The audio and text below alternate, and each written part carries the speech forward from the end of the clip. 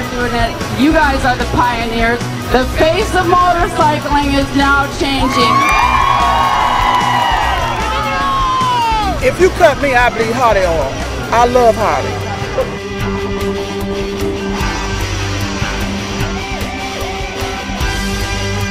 I just love the thrill of being a woman on a motorcycle and being outside and riding, and it's just freedom.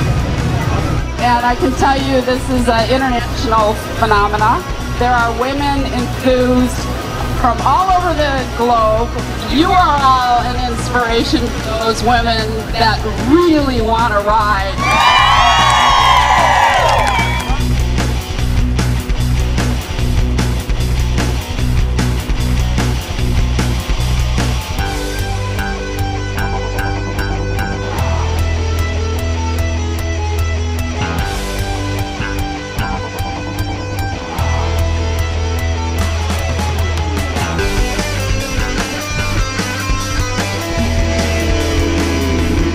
Ride a Harley.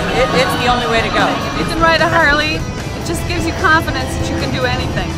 It's a whole culture. It's empowerment. It's the independence. Doing what I want to do when I want to do it.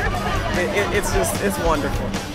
I think it's come a long way, and the sisters are now doing it for themselves. And I think if it's either in your blood or in your family, or it's something that you want to take up as the years go by, I think it's fantastic. It gives you a sense of power and of freedom that is unique.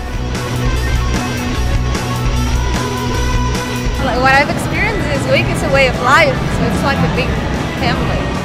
I bought a Harley Davidson last year. I joined the Hog, and I got the magazine, and I saw there would be the women's event in May, and we decided to come. I have a great passion for bikes, and one day I knew that I wanted to have a Harley Davidson.